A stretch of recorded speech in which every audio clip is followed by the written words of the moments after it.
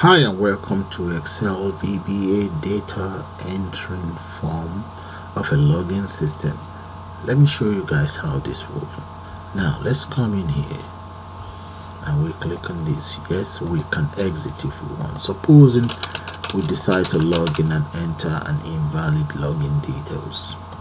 There we go. We have first attempt. Try that again. Second attempt. Invalid login attempt is 2. You only have 3 attempts. The system will log you off. Now supposing we run it again, and in here we enter some rubbish in there, clear that out. Now let's enter the correct login details, and here is what we get straight onto our Excel data entry form. This data entering is officially on YouTube, and you guys can always view that. I will also enter the URL for this particular Excel data entering form.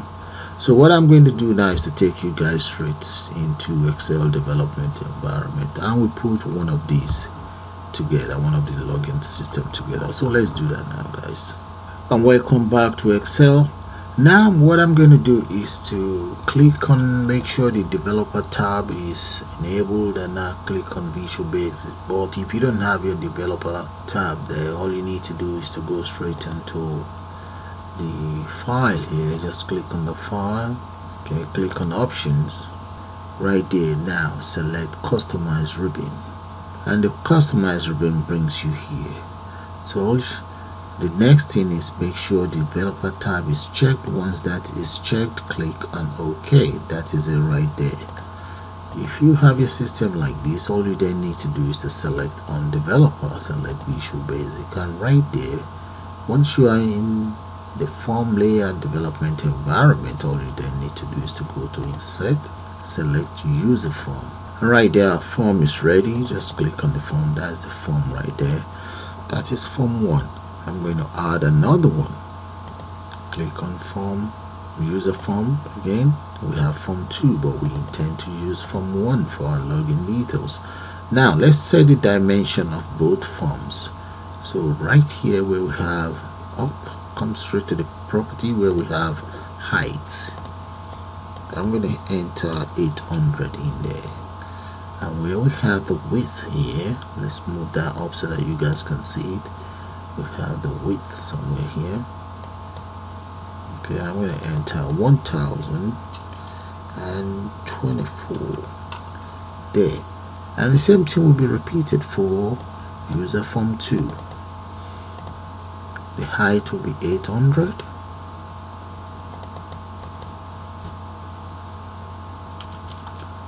There, and the width will be 1024. Okay, now let's do one thing before we proceed. Let's change the color. So I'm going to go to the palette and let's select this very color for the background. So I'm going to copy that and I'll paste that for form 1.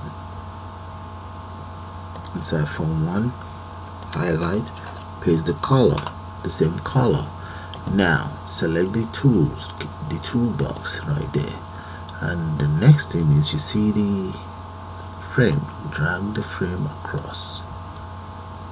Right, let's copy that frame, or before then get rid of the caption of the frame and change the color of this very frame. Let's change the back color of that very frame before any other improvement is made. So I'm going to click on that. That's for the border. We need that for the background right there. There we go. So click and drag, copy it across there. The next thing I want to do is, and I want to add a label inside it. Click in here. We have a label there, and this very label, I'm going to change the font of that label to approximately 72, and let's change the data in there too. Let's go to the caption. The caption will be login system, and let's change the color of that text that we've just entered. I'm going to come here where we have color there, go to palette and just change it, drag it so that you guys can see it, and maybe increase the size of this. There we go. So we're going to repeat the same thing for the other one. Okay, so I'm going to copy this first, and let's come to where we have alignment. I'm going to get down centered. There we go. Alright, that's taken care of. I'm now going to copy this text. Let's click and drag, and maybe just delete this and replace that with this very one there. And in here I'm just going to enter data. Let's say Excel data entry form. There we go. Now forget that, let's come in here, grab a label. We have one label, click, drag, two labels.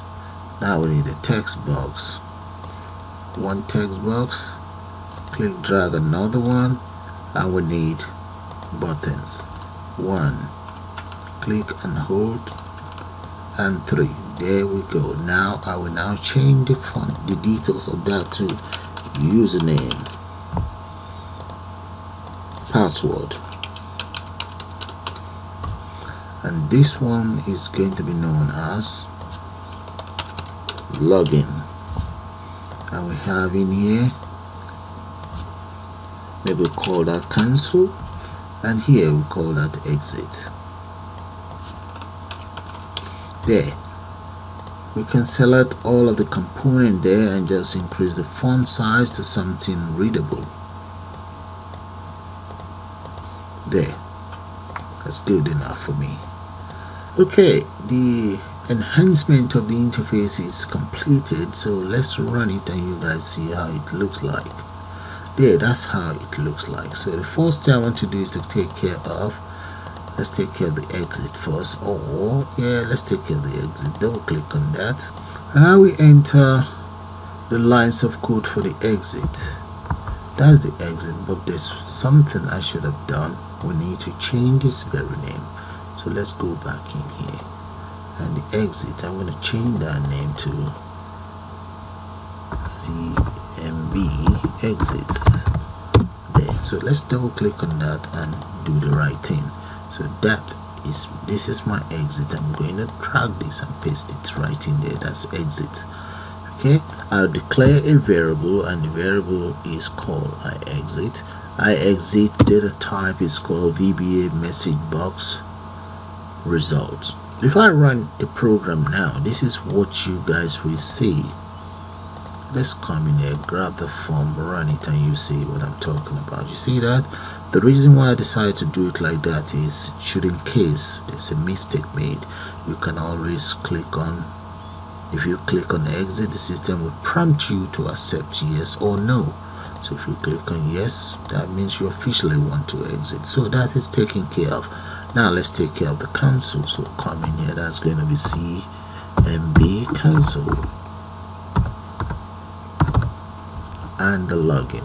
Let's take care of the login as well, CMB login. So in the case of the login system, I'm just going to use simple lines of code because that's going to be easy to take care of. So let's call this text box password. The second one here, I'm going to call it username, so TXT username. Now copy that, double click on that, and paste that right in there. The text equals clear, and repeat exactly the same thing for the text, for the second text box password. The text equals exit. So exit is taken care of as well. That's brilliant. So let's come back in here, double click on login. So right up here, the first thing I'm going to do is to declare the following variable dim. Let's call that attempts, maybe with okay, without the s, as integer. Now attempt is declared as integer. I'm going to copy that. Let's go straight to the form, double click on the form. I would like the form to initialize the value of attempt, so come right in here. Okay, while the cursor is right in between the user form. Let's come in here and change that to initialize. Let's bring that up so that you guys can see it. So initialize equals attempt equals 0. Okay, now go back to the login, double click on login. Right here, let's say attempt equals 1. So every time you click on the button, attempt is 1. So let's come right in here and say if txt username dot text equals, I'm just going to use QWERTY there, and txt password dot text equals, I'm going to make that 1 2 3 1 2 3 4 5 there. Okay, all we then need to do is we need to put then there. Sorry about that. Then we want the second form, this very one. Okay, so let's say user form 1 dot hide and user form 2 dot show there. Supposing we get this wrong, so if we get it wrong, all we just need to say is, let's use an else. I'm going to say this time around user form, let's clear everything, whatever value we have in there. I'm just going to copy that, paste it right in here. So else,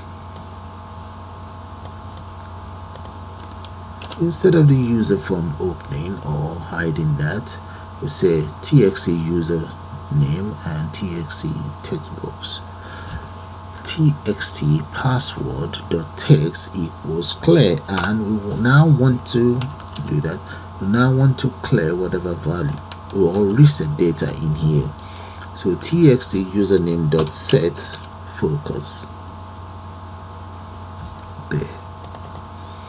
Okay, in that case, attempt is itself, this variable here, equals attempt plus 1. So let's copy that, come right down here and say attempt, since there's an error, equals attempt plus 1.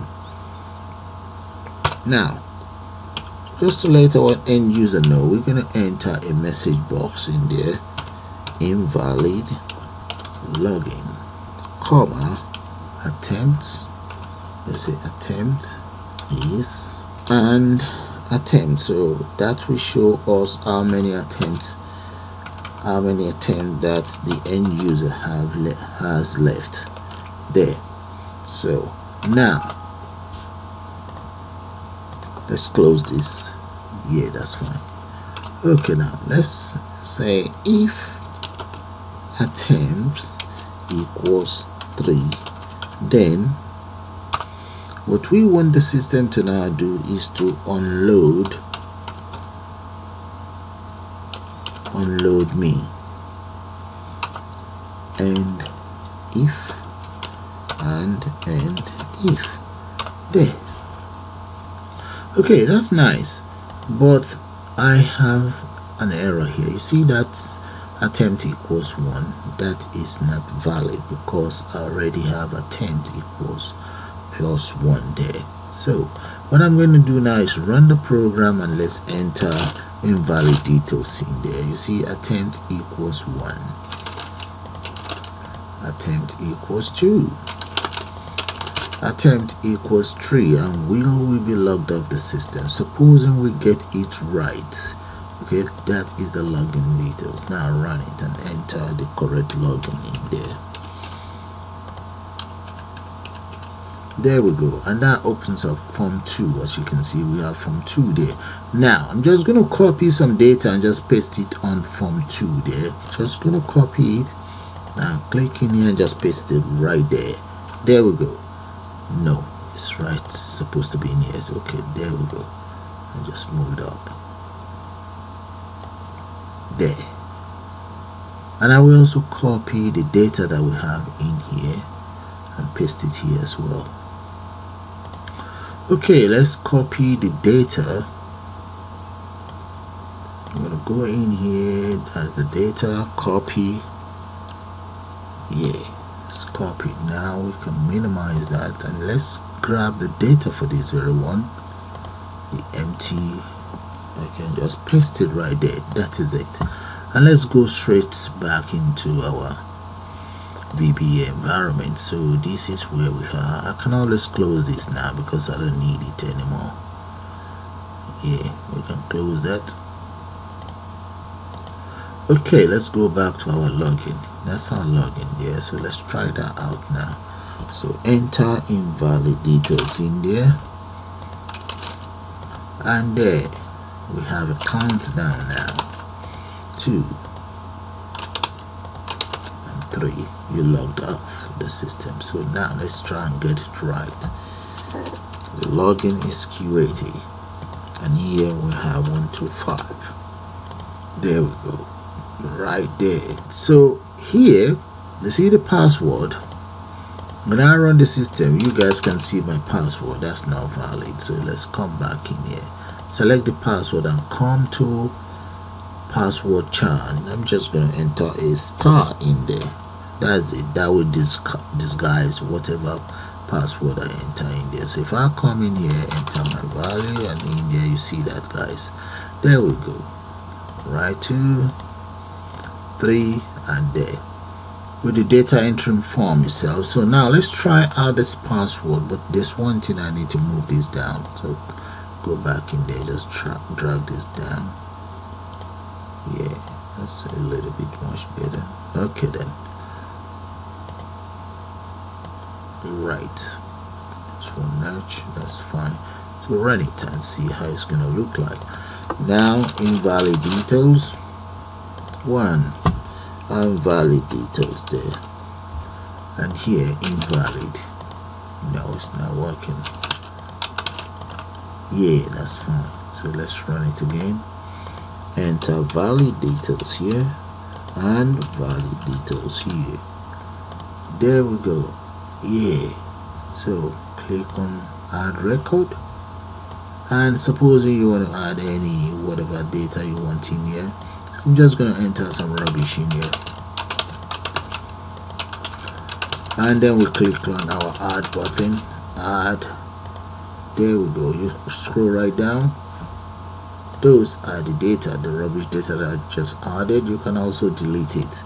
There, the rubbish data is gone.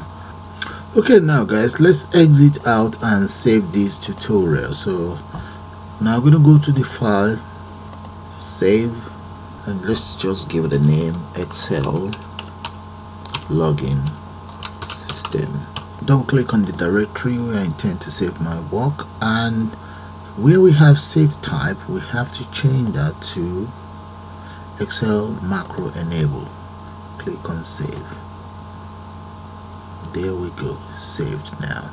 Run the program again, enter the correct login details, and in here, there guys, there.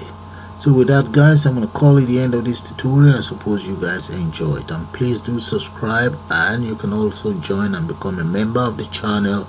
You'll be highly welcome, and you can also purchase some of the merchandise that I have on board. So guys, bye for now. You all have a nice day.